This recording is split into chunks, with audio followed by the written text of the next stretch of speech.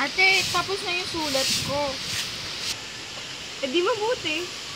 O ano pang iniintay mo? Ilagay mo yun sa labas para makuha ng sulat. Sige po.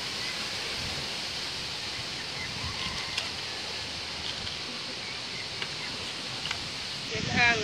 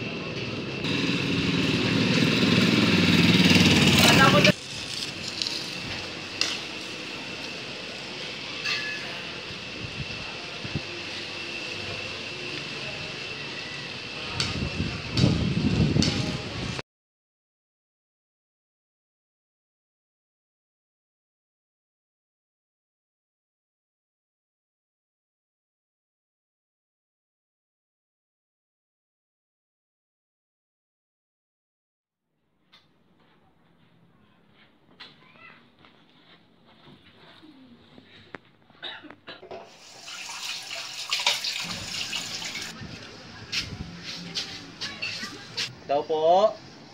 Tao po. Tao po. Tao po. Tao po. Tao po. Tao po. Tao po. Tao po.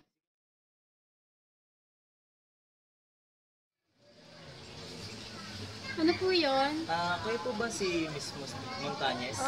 Sulat po galing sa probinsya kay Miss Sabio po. Sige, salamat. Ito.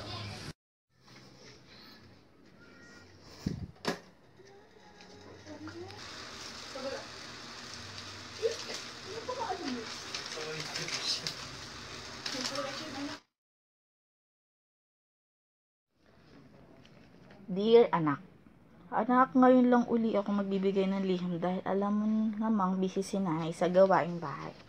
Pero lagi namang kita iniisip at pinagdarasal na nawa ay maayos lang ang iyong kalagayan dyan sa Maynila. Kung may problema ka man, huwag kang mag-atubiling sumulat sa akin at gagawin ko ang lahat ng makakaya ko para matulungan ka. Anak, naaalala mo ba yung alaga mong sisiw nung bata ka pa? Ngayon ay malaki na. At alam mo ba ang iyong kababata ay laging dumadalaw dito sa ating bahay? Natatanggap mo ba ang kanyang mga liham? Ang sabi pa niya minsan ay ikaw ay kanyang dadalawin para kamustahin at alamin ang iyong kalagayan dyan sa Maynila. Alam mo ba anak, ang iyong bunsong kapatid ay nakagraduate na sa elementarya. At siya ay may karangalan. Ang sabi pa niya ay ikaw daw ay ang kanyang inspirasyon. At gusto rin daw niyang mag-aral dyan sa Maynila para kasama ikaw. Hanggang dito na lang ang aking liham at nawa ay nag-aaral ka ng mabuti at mag-iingat ka palagi dyan sa Maynila. Nagmamahal, Nanay.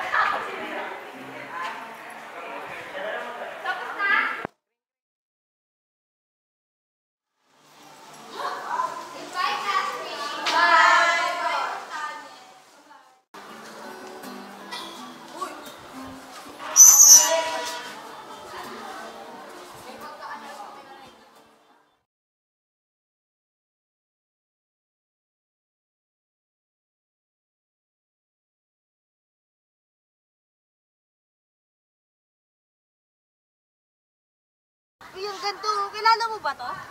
Patingin nga. Sino din? Ang ganda naman, chicks na chicks. Machat nga to.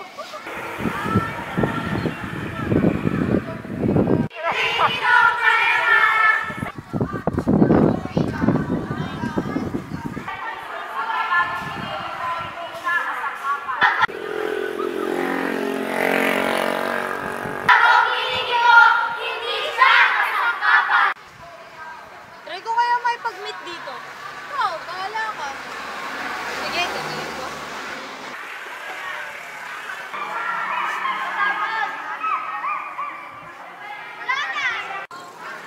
Hoy! Pumayag ka, pumayag!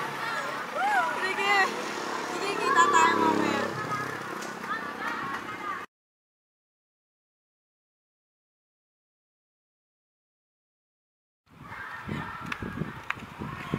Eh, makuwi lang ako dito.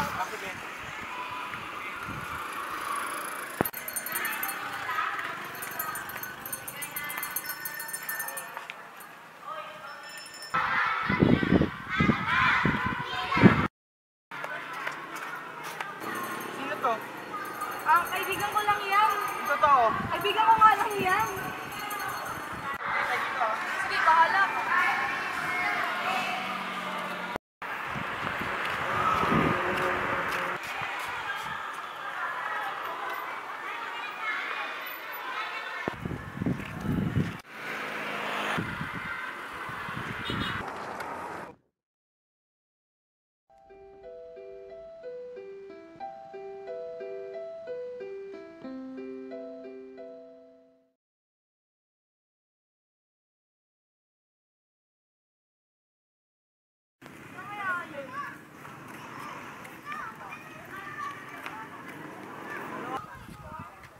Kuwing kitat ng girlfriend mo, ha? Sino girlfriend?